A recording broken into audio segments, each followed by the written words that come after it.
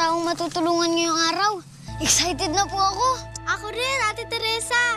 Ay, naku, ako rin. Excited din ako kasi alam ko masaya sila ngayon kasi may kuryente na, di ba? Di ba po sabi ko sa inyo, hilingin nyo lang po. Sigurado akong magkakatotoo na yun. Yun nga rin ang naisip ko eh. Dapat pala, hilingin ko lang. At ako na bahalang tuparin yan. Tara na? Sige po. Ika na. Karibig po talaga, Ate Teresa. May natulungan na naman po kayo ng tao ngayon. Sabi ko naman sa'yo, di ba? Wala naman akong ibang gustong mangyari kundi makatulong sa mga tao dito. Hindi ko nga maintindihan kung ba't may mga kababaryo tayo na talagang kinokontra yung mga ginagawa ko. Gagaya niyang Philip na yan. Alam mo, sana nga mas marami pang magbenta ng lupa sa akin para mas marami pang matulungan, di ba? Buboy! Nag-wish na naman si Ate Teresa! Mother, sobrang sure na sure ka. Sigurado ka bang may mababenta tayo today? Bakit ba kasi ako naniniwala sa mga milagro? Ano, Tere? Wala. Makalabas na nga, makabili ng pangmeryenda. Kayo, may gusto ba kayo? Wala.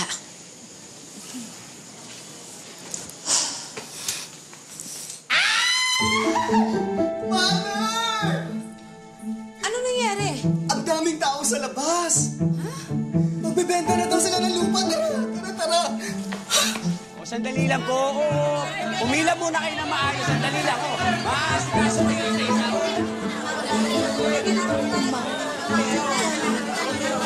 Maasikaso rin kayo ni Atty. Terry mamaya, ha? Pedro! Ano nangyayari dito? Kapitan Doming, magbebenta doon ng mga lupa, eh. Lahat sila? Ayan. Dala-dala ko yung mga titulo. O, sige lang, pila kayo na maayos dyan sa harapan, o. Kapitan, ano nangyayari dito? Bebenta sila ng lupa. Nagbebenta? Ba't biglaan ang dagsaan ng tao dito? Ewan ko. Kung bakit sila sabay-sabay na kailangan ng pera. Baka may nangyayaring himala. Si Atty. Salazar. Give it to me. Yes, Robert. Wow! Buti pa pala kung kay Javi ko tatawag, sasagutin mo ako, no? Alam mo, nagiging ugali mo na yan lately, ha? Hindi mo sinasagot ang mga tawag ko. Oh, sorry. Nakasilent kasi yung phone ko. At saka, I was busy the whole day. Nagsasara lang naman ako ng mga nagbibenta ng lupa dito sa Barrio Maulap. What? Bakit? Ilan na ba ang nakuha mo? Well, I'm happy to tell you that the Rosales Group of companies now owns 60% of Barrio Maulap. Now that's what I'm talking about. Ano sa atin? Pasensya na sa abala, ha?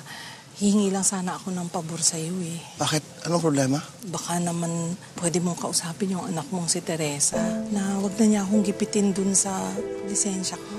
Ha? Ginigipit ka ni Teresa? Aayusin ko naman yun, pero hindi ko magagawa yun pagka ginigipit nila ako. Gusto ko talaga ituloy yung negosyong iniwan sa akin ng asawa ko. Importante kay Jaime yung butika, kaya't importante rin yun sa akin. Sige. Kakausapin ko si Teresa. Ako, maraming salamat, Greggy. Pasensya talaga sa abala.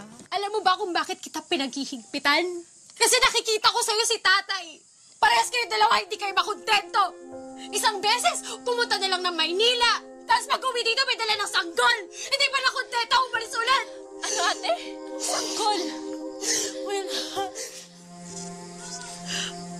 umalis si tatay.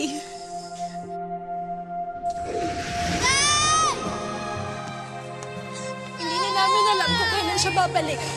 Ano? Babalik ako.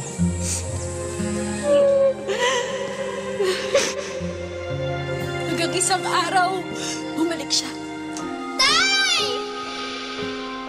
Pero may kasama na siyang... Tay, nandito na po si tatay! Sino yung batang yan? Wala na siyang isang taong magulang. Anak daw ni tatay sa labas. Pero tinanggap pa rin siya ni nanay. Tinanggap pa rin siya ng buong buo. Tay! Si Bibi Lena! mabuhay kami ulit. Mamasayahan mo ang pamilya. Pero hindi niya nakalimutan yung buhay. Tay! Yung pangarap niya na maging big time Maynila. Hindi na siya bumalik. Naiwan kami dito ni nanay. Kasama yung sanggol na tinuring na rin niyang sarili niyang anak. Buong buhay ko inilihin niya sa akin. Masasya ka na. Iusap, huwag mong gawin to.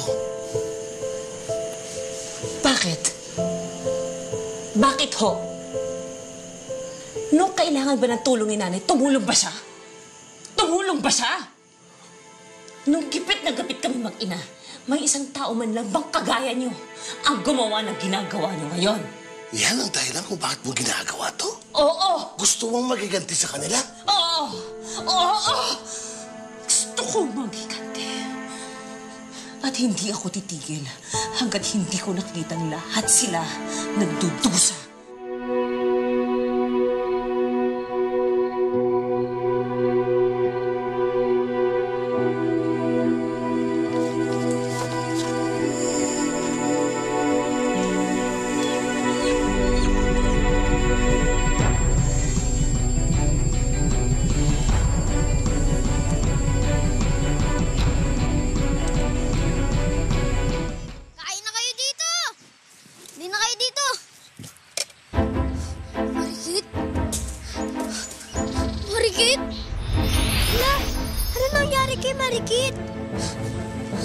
Makisig! Mayumi! Hala! Anong nangyari sa mga manok? Tatay Greggy! Tatay Greggy! Tatay Greggy! Buboy?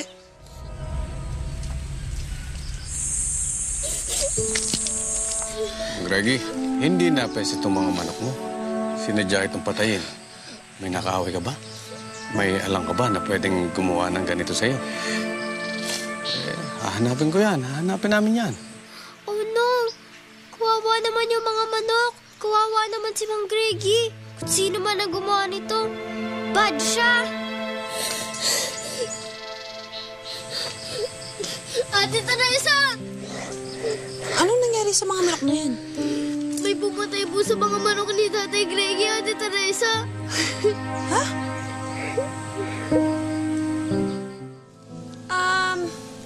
Andiyan ba si Apol? Mang Apol, andiyan ba siya? Ay, andun sa panaderya. Tawagin ko po. Ako na. Pupuntahan ko na lang siya. Salamat. Let's go. Pero hindi ako ihinto ng pagdaan-daan dito para tulungin kayo kung sakaling mabago-isip niyo. Alis na ho kami. Sandali, attorney. Meron lang sana akong gustong sabihin sa'yo. Ano yun? Gusto kong humingi ng tawad sa'yo. Tawad? Para ho saan? Kung natatandaan mo pa noon, bata ka pa noon, may sakit ang nanay mo noon. Tapos lumapit ka sa akin at humingi ka ng tulong. Pero tinanggihan kita. Nung panahon na yun kasi, talagang namumroblema din ako sa pera eh. Kasi yung pagbubuntis ng anak kong si Rochelle ay delikado. Kaya lahat ng pera ko, lahat ng ipon ko, yun, naubos ko sa kanya. Pagpapagamot. Kaya kailangan kong matigas sa'yo nun. Pera pambili ng gamot ni nanay. Problemado nga din ako sa pera eh. Pasensya na, Teresa. Ang Apol, sige na po. Ay nako, pasensya na, Teresa. Matay pala yung nanay mo. Talagang kinain ako ng konsensya ko nun. Napagbago talaga ako nung pagkamatay ng nanay mo. Kaya nung umalis ka, alam mo, pinangako ko talaga sa sarili ko. Hindi ko tatanggihan ang sinumang humingi sa akin ng tulong. Lalo na kung may kakayanan din lang naman ako. Tuwan-tuwa ako nung nagbalik ka. Kasi pwede na akong humingi ng tawad sa'yo. At pagkatapos, nung nakita kong malayo na ang narating mo, naku, ang laking gaang sa aking dibdib. Gusto kong humingi ng tawad sa'yo, Teresa. Kahit huli na ang lahat. Pumunta na lang po muna ako kay La Tonton. Diyan lang naman po yung bahay nila eh. Nakarin ko na lang po. Bye-bye po. Ingat ka. Ingat ka rin po ah.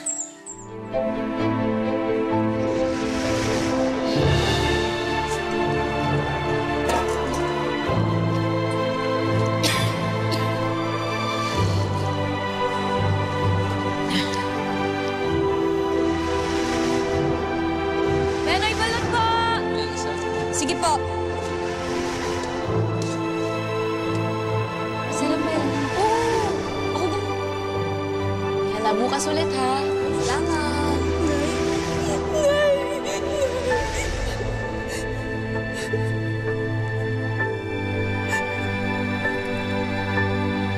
Kung sino man gumawa yan, nandito lang yan sa paligid natin. Pero tingnan nyo nga naman, dati-rate, itong si Greggy lang ang may palayan na hindi minalas. Pero ngayon, naubos yung mga manok niya. Mga ambo, hindi dahil sa malas kaya namatay yung manok ni Mang Greggy. Sinadyang patayin yung mga manok niya. Pero isipin niyo itong sunod-sunod na kamalasan na to, parang nangyari to simula nung dumating yung mga Rosales na yan dito. Alam mo, may katwiran ka dyan, Lolita. Kasi kung kailan tayo naghihirap dito, eksakto naman silang dumating para bilhin ang mga lupa natin sa murang halaga. Tama. Sabi nga ni Mang Greggy, di ba? Pinagsasamantalahan talaga nila ang kahirapan ng mga taga rito. Kayo ba bang gawa nun? Ano ho bang sinasabi ninyo? Teresa, pinatay ang mga manok ko. Hindi sila nagkasakit, hindi sila napeste. Pinatay sila. May kinalaman ba kayo doon? Pinagbibintangan niyo ho ba ako? Sagutin mo ang tanong ko. May kinalaman ba kayo sa nangyari? Wala. Wala akong kinalaman sa nangyari sa manok niyo. Hindi ko alam yon. Kung ganyan ka-importante sa inyo yung mga manok na yan, babayaran ko na lang. Magkano ba yan? Hindi ko kailangan ng pera mo. Eh ano? Anong kailangan niyo sa akin? What do you want from me? Ang gusto kong malaman, may kapasidad ka ba para gawin yun, Teresa? Nasabi mo sa akin, gusto mo magiganti laban sa mga tao rito sa Barrio Maulap. Kaya mo ba gawin yun, anak? Ang ibaon sila sa hirap para makuha ang gusto mo. Hindi ko alam kung ano yung sinasabi niyo. Totoo, mga litap-tap. Sila yung nagbabantay ng baryo natin. Tsaka sila ang dahilan kung bakit gumaling ang nanay ko. Kaya huwag mo silang pagsalitaan ng ganyan. Hindi na kami litap-tap. Wishing stars na kami. Starla. Basta! Di ako naniniwala sa mga litap-tap na yan. Alam nyo, hindi dapat natin pinagtataluhan ng mga pinaniniwalaan natin. Pero wag pa rin tayo mawala ng pag-asa na magiging okay yan lahat. Kahit na marami tayong problema. Kasi para sa akin, yun ang gustong ipahiwatig ng himala ng mga alitap-tap. Oo nga, tama naman dyan si pare ko eh. Huwag kayo maniwala sa kwento na yan. Sabi-sabi lang yan. Malas lang talagang Barrio Maulap. Maniniwala lang ako kung uulan ng gatas dito ngayon. Oo nga, masaya umulan ng gatas. Oo nga. Starla Nana!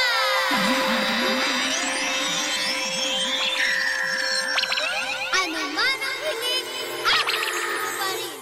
Na maraming gatas si Mami, Sige na, baby. Alam mo naman si Mami, maraming bayarin. Sige na, baby. Baby, ito na.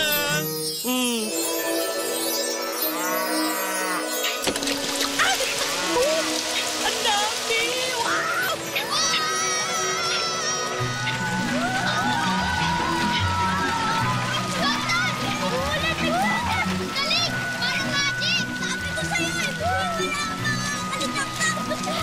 Mga kabaryo, gusto kong ibigay sa inyo ang huling biktima ng kamalasan daw dito sa ating baryo. Pakinggan po natin si Mang Greggy.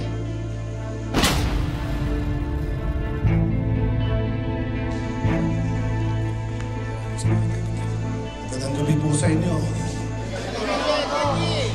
Marami nang nakuha ang mga lupa ang Rosales. Pinagsasamantalan ng Rosales ang kahirapan ng baryo natin. Pero kailangan muna natin balikan ang mga pangyayari.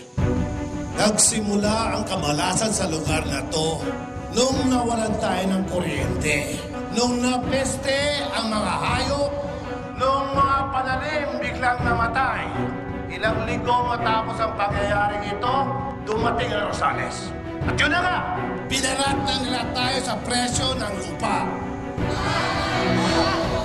Pero siguro, ito ang dapat natin pag-isipan. Pinagsasamantalahan ba ng Rosales ang kahirapan ito? O sila ang dahilan kung bakit naghirap ang Barrio Maulap? Kung bakit namatay ang mga hayop? Kung bakit ayaw tumubo ng mga pananim? Sa madaling salita, na isabotahe pa nila ang kabuhayan natin para mapilitan tayo magbenta ng lupa sa mas mababang presyo!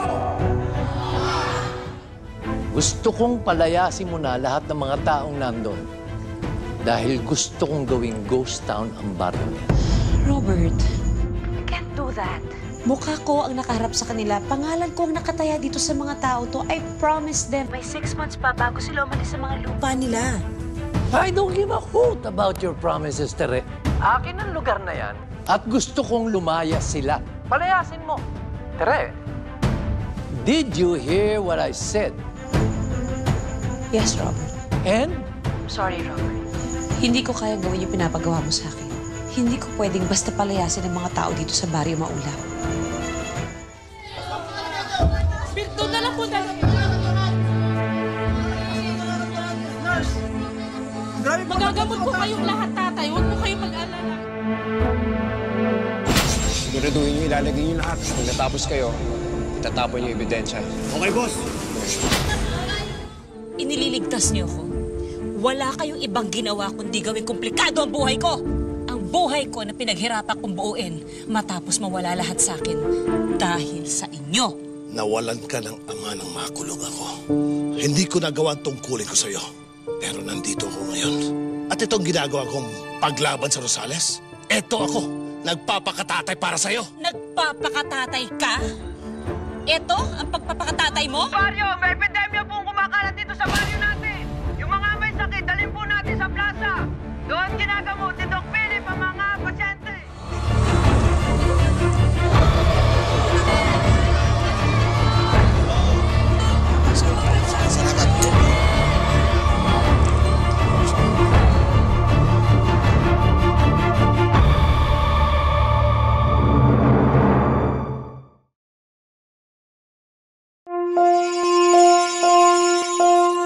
Thank you so much for watching Starla. Don't forget to like, comment, and share our videos and subscribe to ABS-CBN Entertainment YouTube channel.